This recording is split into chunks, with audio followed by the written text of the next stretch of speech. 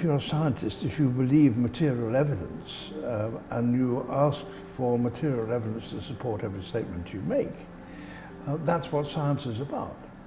I personally see no conflict between the idea that there could be an omnipotent creator spirit that created this world and chose to do it by allowing things to evolve in the way that they have.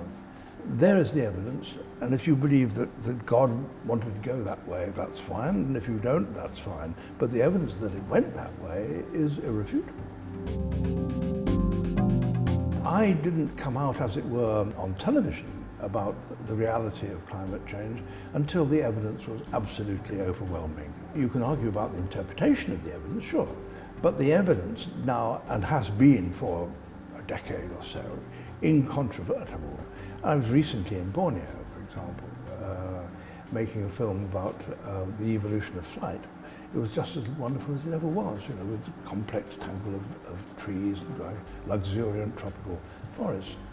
But then after that, I had to travel by helicopter. And you suddenly thought that the forest was half a mile at the most wide, and beyond it, it's stretching as far as the eye can see were regimented rows of oil palm. It is a desperately sad sight. But people are inclined to sort of then say how terrible the government of Borneo is. How did they allow this? Well, the answer is that oil palm is grown in that quantity because there are a lot of hungry people in the world. If they don't do that, they're going to starve. So what is your choice? Well, the choice actually is to try and slow down the rate of increase in the human population.